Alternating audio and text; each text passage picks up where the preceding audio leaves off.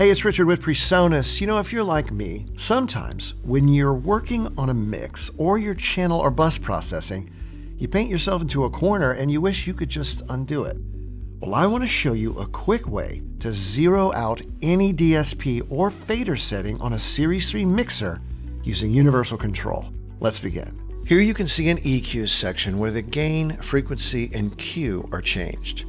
To zero out any parameter, I'll simply use the Command click function on my Mac or the Control click function on a PC. Now that parameter will snap to its default setting. The same holds true for a gate, compressor, limiter, and the input section. Pretty much every knob. I can even center out my pan controls, and I can also bring a fader all the way down in the mains or in an aux by the same procedure.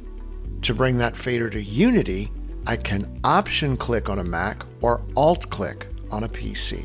Super straightforward and easy to get yourself out of a jam. It's just another reason why Series 3 is simply one of the most user-friendly digital mixing platforms on the planet.